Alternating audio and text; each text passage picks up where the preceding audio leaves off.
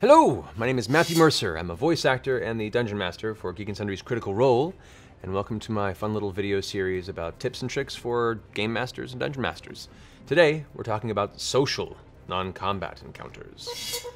I guess first to start with that, not all battles are fought with weapons. I think combat's great, it's a lot of fun, but there's a lot to be had in many games about social combat and the dynamics in how you deal with non-player characters in either a political or a tense social setting. First and foremost, creative ways you can incorporate this in your game.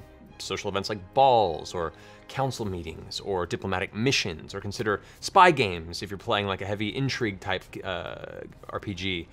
Interrogations, investigations, these are all things that are challenges and encounters in their own right. There just aren't hit points involved per se, and to hit modifiers. One thing you want to consider when you decide what type of non-combat social encounter it is, what is the overall goal of this social encounter? Be very clear with the players what they're supposed to be trying to achieve as part of this encounter, otherwise it can tend to meander a bit and get confusing.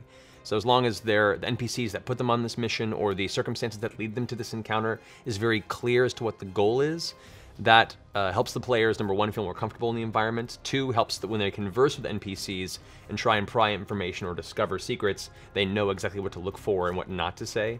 And three, it helps your preparation be a little more direct, so you don't end up having to be a little too lost amongst 300 non-player characters that you weren't expecting to use. But in that note too, you definitely want to make sure that the NPCs that are involved in these encounters are pretty well fleshed out. You understand them, you know what their goals, their perspectives, their needs, their fears are, and what they're looking to get out of this and what they don't want to be found. So definitely flesh them out to a degree where you feel comfortable getting into a conversation with the player characters. Keep a list of key information that each NPC may know that pertains to this circumstance, and mark which NPCs are willing or unwilling to share this information. Some may want to sell the information at the right price, some might need less soft methods to get it out of them, but definitely keep note of kind of how important this information is to each NPC and how willing they are to give it up, per se. Also, if there are different factions involved in this social encounter, make sure that you note which NPCs are involved with which faction or which guild or whichever various political circles are involved in this encounter as well. There could be,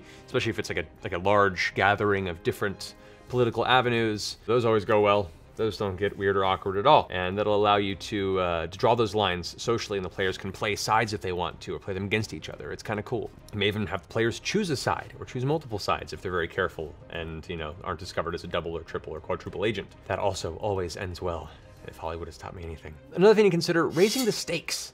If you're in a party and you're just, talking, getting information, and you leave, you're like, we got the information, yay. That's fun, but it's kind of stagnant and stays kind of level. Find moments or points in the story where you can kind of up the ante and raise the tension. Things like, imagine an NPC that you thought was dead suddenly shows up, and you can't go and attack them immediately because you're in the middle of a very, very tense social environment.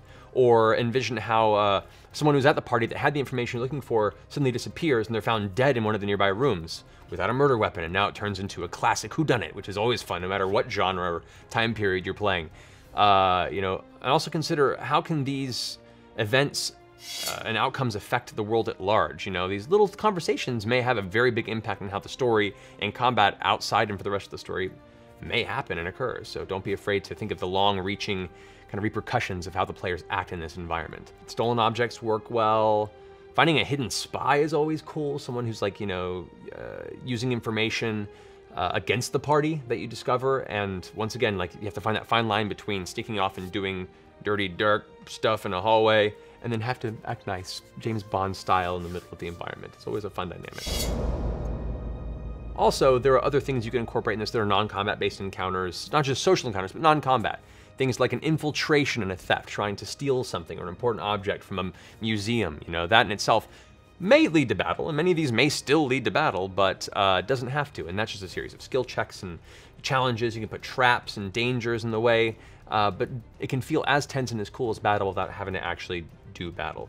Also, things like running a gauntlet or having a contest of skill that the player has to go ahead and prove themselves to a certain faction. Those are cool challenges and encounters that don't necessarily involve combat or a mat or miniatures, but you can still build the same tension, the same stakes in those as well. But do keep in mind, and be ready for it, many social and non-combat encounters can very quickly become combat encounters. If player actions have taught me anything in previous games, you should know what I mean. So when you create one of these, definitely have in your back pocket some idea of how combat would work if a fight were to break out and who would be involved, just to be prepared, because it's probably going to happen. Anyway, thank you so much for watching. I hope this has been somewhat helpful or useful for your GMing and DMing pleasure.